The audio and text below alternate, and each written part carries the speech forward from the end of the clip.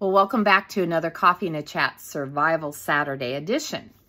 So today I think I'm going to talk about what I use to wash my laundry, which is the same thing that I use for doing a lot of my cleaning. Now, in the video that I did on making vinegar, I told you I use vinegar in a lot of my cleaning, and I do. But you know, when you need, so part of this for me is trying to be as chemical free as possible. Not that these aren't chemicals, but you know, the really harsh chemicals that we have in our cleaners and our soaps and stuff. I'm having some issues in my body right now, and I can about guarantee that what is causing them is coming from some of the food that I've been eating lately that has different additives, and I've eaten some things that with the bioengineered in it and stuff. I think we're a lot more sensitive to those things, that our bodies were not meant to have those things in them. Yeah, when you start reading ingredients and you can't even pronounce half of them, if I can't pronounce it, I surely don't need to be eating it. But I do notice, you know, trying to keep as organic as I can and all, but, you know, let's just be honest. You know, I know, like at our house, we're just trying to survive. And the cost of everything is going up, up, up. And the income is not going up, up, up. So being able to afford things is becoming more and more difficult, not just for us, but for a lot of people. I mean, Marvin and I have been there for a while. We've been in the survival mode for a little while now, but we're finding more and more people that are in that mode. And so something I'll probably talk about a little more, you know, the reasons why and all, in another video, and it'll, I'm sure, be a Survival Saturday video, is that our household this month is growing. We've got different family members that are moving in or coming to stay temporarily or whatever, and it's all so we can help each other out, and for some to try and survive because financially they can't. And it's not that Marvin and I can afford to support them, because we can't hardly, you know, we're struggling. But when you pool your resources together and come together and try to help out each other, then everybody can come out okay. Where on your own, you might not be doing so good. So just another thing, I was talking to somebody about that, I think yesterday morning. I was talking to a lady and about how, you know, it's going from Marvin and I to Marvin and I and some kids and a grandson, and, you know, that we're, you know, the Lord blessed us with a big house, way too big. And I kept saying, why are we in this big house? And it's not like new or fancy at all. The poor house is struggling to survive at times. But we've got the space and the bedrooms and the bathrooms that for there to be more people. Now, originally, a lot of that was because my mom and dad lived with us their last years. And, but then they've been gone for a while. And here we are in this big house. And, you know, the Lord knew that this was going to be necessary. But when I was speaking with this woman yesterday, you know, I said it's like the 1930s all over again. You know, it's been almost 100 years. And we're seeing history repeat itself, that more and more families are doing that, where they're combining households to try to help each other, and by combining resources to survive. And I think we're going to see a lot more of that. But anyway, that's not what this one's about. This one's about cleaners. But, you know, with the price of things going up and making it harder to get stuff, and, you know, we get food from the food bank. So we get stuff that is not really maybe the best for us. There's a lot of artificial this, artificial that, that's put in stuff. And if it's not the root cause of what's going on with me, I do know it's not helping any. So for me personally, part of survival is trying to stay healthy and feeling good, which I haven't been here lately, feeling quite as good as I would like to. But that's okay. God's taking care of me and showing me stuff to do. And we'll get through it, you know, because life happens. But in that survival, I have been working for several years to lessen these harsh chemicals being in our home. And so one of them was trying to come up, first it was just trying to come up with a laundry soap. And you guys, I've tried all kinds of things. I've done liquid ones. I mean, I have been all through YouTube over the years. You know, every time somebody had a laundry soap recipe, you know, I'm watching it and trying to figure it out. And the other thing with me is I believe that as simple as you can keep it, that's better too. So, like I said, I've tried all kinds of stuff. They were okay and some, you know, all right. But a lot of the liquid soaps I found kind of gummed things up because you're using different kinds of bar soap in it. And that didn't necessarily... Now, I do sometimes in my laundry, you know, where I was talking about using the ends of the soap to make more soap. I do, you know, use watered down bar soap that I do put into my laundry sometimes, but it's really watered down. It's not a high concentration, and I'm not putting a ton in there. Where when I was making the liquid detergent, there was a lot in them, and I just, for me, found that it I think created some other problems. And so then I tried making the dry versions and everything, and anyhow, then I just started going, wait, how simple can I get this? So here's how simple I've got it. And this works great for me. Now you might hear some rumbling in the background because it is massive storms today. We've already had almost 7 inches of rain today, and thunder and lightning, thunder all through the night. And plus Marvin's trying to fix a door on one of the bedrooms for our daughter so that it will close all the way, because it, you know, houses shift and it stopped wanting to shut. So you might hear some pounding with that, because whatever I'm doing, life still goes on. Okay, so with the simplest that I have come down to, and I've been using this for a couple of years now, and I don't just use it from laundry, but you know, in place of Comet or Ajax, it works great for that too. In fact, it works in some things, it works better. Like when I have to clean my stove, you know, and you've got all that built-on grease or up on the hood vent, that can be a chore to clean. And this, I just put a little bit on a damp rag and wipe it down, and it just cuts right through it. So I love this stuff. So are you ready for my recipe? It's very simple. I use 3 parts baking soda, 2 parts table salt, and then I use 3 parts, sometimes borax, but most of the time washing soda. And you can make your own washing soda. It's not that hard. It's baking soda that you heat up in the oven. I've got recipes for it, but I haven't tried it yet, so I'll have to try that. And if it works out okay, I may share that with you guys too, because you pay a lot for washing soda, and you can get the same amount of baking soda that you can turn into washing soda for pennies on the dollar. So I've already been thinking about that I need to try that out and see how that works, and just start making my own washing soda, because I would save some more money that way. But haven't got that far yet. So if you don't understand parts, because I know that used to confuse me, but it's like this. If I was using a measure cup, I would put in, which is usually what I use, 3 cups of baking soda, 2 cups of salt, and 3 cups of washing soda, or you can use borax. Now, like today I had to make up a batch. I have no washing soda. I have no borax. So I just did 3 cups of baking soda to 2 cups of salt.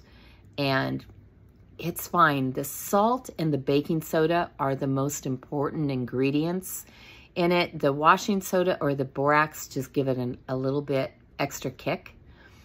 But what I love about it, now in the laundry, the salt actually helps kind of soften the water some. But when I'm like cleaning a sink or a toilet, it gives me that grit, you know, that will, you know, scour whatever it is I'm washing. But it also dissolves and it doesn't scratch, and it works out just fine. So the only other thing I would say on this too is, again, I've made mistakes and I've learned from my mistakes. And so I share those with you in case you would rather learn from my mistake. But if you're one that just feels you need to make your own error, well, you just go right ahead. But I'm really, you know, I don't like plastic. So I'm always putting things in glass. And when I did the one on, you know, for what I use for washing my hair, I said I put it in a plastic bottle because glass does not belong in a shower or a bathtub or, yeah. Well, it doesn't belong in the laundry room or around sinks where you're cleaning or anything either. And that I went ahead and found out the hard way. You know, I just was, you know, I was like, you know, it's not like when you're in the shower with the glass jar, you know, and then it breaks and you've got glass under your feet or whatever, you know. I was kind of thinking along those lines, but it slipped and I actually, okay, so the first time was I had forgotten, left the jar on my dryer next to my washing machine. And when the washing machine went into the spin cycle, it spun the jar of cleaner right off and onto the floor. Now, it didn't break, but it could have. And it probably did crack that jar or weaken it, because then what happened was I was using it to clean a sink, and I had the jar there, and I just, you know, sprinkled some out into the sink, set the jar down, and anyway, ended up not setting it quite right or something. I don't know, but the jar ended up falling into the sink and shattering. So I lost that whole jar full of cleaner, and I had a mess with broken glass, and I found it didn't all go in the sink either. Some of it was on the counter, some had fallen down onto the floor. It was a mess. And so I use a big old plastic jug, and it's probably about a half-gallon size that used to have something else in it. I don't know. I think it had protein powder in it at one time. But it's a really heavy-duty plastic jug, so I had hung on to it. Well, I dump in all my ingredients into that jug, and then I just turn that jug like this. And it takes about 15 times, and you can hear it in there as it mixes, because the salt sounds so much different from the others. And as it mixes, it gets quieter and quieter and quieter. And so after about 15 turns, because when I did it this morning, I went ahead and counted so I would know, you know, because usually I just do it. And I thought, well, I'll count and kind of get an idea. And it took 15 turns. And then I took my little scoop that I've got in there that I saved out of something else yet. Or maybe that was for the protein powder. I don't know. But I've got little things like that I save, because you never know when you're going to need them. And, you know, and I sprinkled some out, and it was mixed really well. So super easy. I used to, you know, I've done it in the blender. I've done it, you know, with a spoon or a whisk, trying to mix it up, and you get the dust everywhere, and that's not good. And, you know, you don't want to be breathing that in, especially if you're using borax. And, oh my word. And I was like, there's got to be an easier way. And I keep going. And so I think it's as simple as I can get it. Dump the ingredients into the jug, you know, turn it back and forth, not even shaking it, just turn it back and forth 15 times, done. And, you know, and that jug can last me quite a while. I don't have to mix it up too terribly often. Well, a little bit more now, because I've got other people using it too. So, and because we've already got some here. So there's a little more laundry sometimes and stuff. So anyway, it's very simple. It gets things clean. It can really help freshen. The baking soda is really good for taking out odors, and baking soda cleans pretty well. Sometimes I have had something that's really, really dirty. Like I had a shirt here not too long ago that had got some blood on it. And so the first washing, it had almost all, it took almost all of it out. I was really impressed because blood is very hard to get out of stuff, but there was still kind of that ghost image of it there. And so I put it through the next load of laundry, and I just put some vinegar in there with my baking soda, salt, and washing soda mix, and it took the rest of it right out. So yeah, I'm pretty happy with the results. And again, I can make, you know, a half-gallon jug of that will last me a few months usually.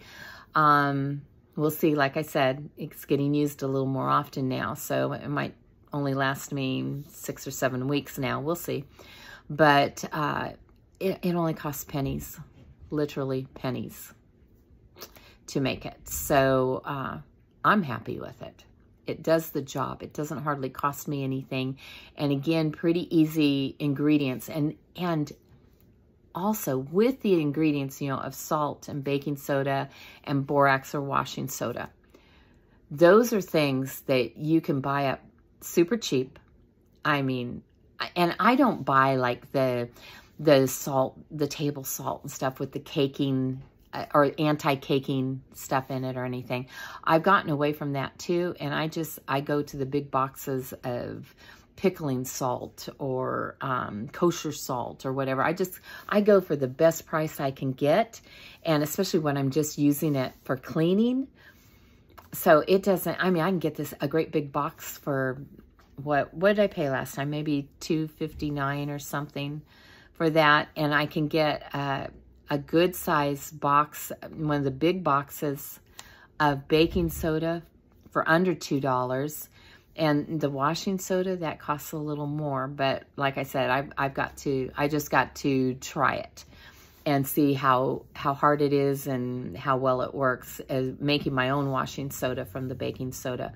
But so I don't always have that for an ingredient, and I don't know that I really need it all that much. I've been thinking about it because so many times all I've had is the baking soda and the salt, because I'll get the big boxes super cheap, and then I put I take them out of the boxes so they don't draw moisture. I put them into glass, into canning jars, and I stick them on my shelf. So I've got a lot. You can buy a lot and have that on hand. So that's pretty easy to come up with. It's not hard.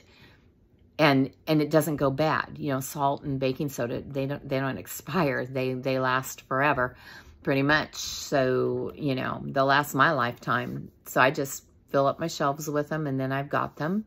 And whenever I need it, which was great today when I was mixing, because I mixed up a bigger batch than I normally do. And so I had to go back to the shelf a couple of times to get another jar. But it works well. And it does fine. It doesn't have perfumes. Now, I will say this. If you want a perfumey smell on your, you know, like using fabric softener and stuff like we usually do, like I used to do, and then the dryer sheets and all that, and you have all this smelly stuff. Well, okay, that's part of the problems is I'm very sensitive to perfumes, and so I do try to avoid that. But I can take essential oil and put about 20 drops of essential oil, whatever scent I like, into my laundry, and it works just as well. And it doesn't have a toxic effect on my body. So, hey, win-win. So anyway, that's what I do. I hope that maybe there's something there that will help you. I think that simplifying our lives and not making things really difficult, making it real easy and inexpensive, is very important. And just sometimes for our own sanity, because I've been like today, I'm just canning. I had some stuff given to me and I'm not going to lose it. So I've been chopping and, you know, packing jars and getting them in the canner and trying to get all this stuff on the shelf. And so yes, that adds a little more work and complication to my day. So when I had to make my soap, I was very thankful that it was as easy as just dumping a couple of ingredients, shake, shake, shake, done. And I've got a half gallon of cleaner. So, yep, simplicity. I like it. All right. Well, I hope this helps somebody. And, you know, maybe you've got something that's even better or simpler, or maybe a suggestion of something to use. I am, you know, as a substitute or whatever, I am always open to this. I am constantly trying to come up with, you know, things being better, being the best they can be, as simple as they can be. And so, you know, 10 years from now, this may not be how I'm making my cleaner. I would hope I figured out something even better yet. So leave comments in the suggestion, or let's do that over again. Leave suggestions in the comments, or some of what your experiences are or what you do, because that leaves that information for everybody to look at and to get ideas of what they want to do. And that's it. In fact, I'll make a request. I have never found a natural, inexpensive way to replace dryer sheets. I do not use dryer sheets. I quit using those 10 years ago. But the only thing that I miss about it is the ones that would take the static electricity out of the laundry. So I struggle with that. And I've tried I made a bunch of wool balls, dryer balls. That didn't work. I had some of those kind of silicone ones they sell. That didn't work. I've never found anything that really works on that. So if you know a way to make it work, I would appreciate you leaving it in the comments. And because I'm looking for that information for my own laundry. And also, like, I will say with this, using this for my soap, it doesn't clog up my washing machine. It dissolves and goes through just fine. In fact, this works in the dishwasher too. Just don't over put the amount of soap and, you know, or the cleaner, whatever. I guess we can't really call it soap, but don't overdo that. That's another thing. Sometimes people just think more is better, and that's not necessarily true. So don't, you know, I use probably in a large load of laundry, 3 tablespoons of this maybe. It's not a lot. It doesn't take a lot. And it's what it does, because it all goes through the water, and the water gets that kind of slimy feel to it that, you know, baking soda gets. And it works fine. So, yeah, but it's not got soap in it, and it doesn't cling in your clothes and draw stuff. So like doing laundry that you hang out on the clothesline, not today, because the rain is atrocious. Today I could just hang it out and let it wash it. And then whenever the rain stops, it'll dry. But that would be the most simplified way of doing laundry, I suppose. But the clothes, I still get some crunchiness, but nothing like when I used to use store-bought detergent, because that stuff would just linger in those clothes. In fact, when I quit using it, I'd probably have to wash something 3 or 4 times before it would quit sudsing in the washer. That's how bad. And I didn't overuse my soap. I used just a little amount, but it just seems to get right in there and cling. And if you've got fabric softener, when I used the liquid fabric softener in there, that made it even worse. So I get a cleaner clean with this. There, how's that? All right, now I gotta go, because I gotta go check a canner. I love you guys. I hope you're doing really well. And again, leave some ideas in the comments. Help me learn even more, okay? And let's help each other. I love you guys. I'll talk to you again real soon. You take care.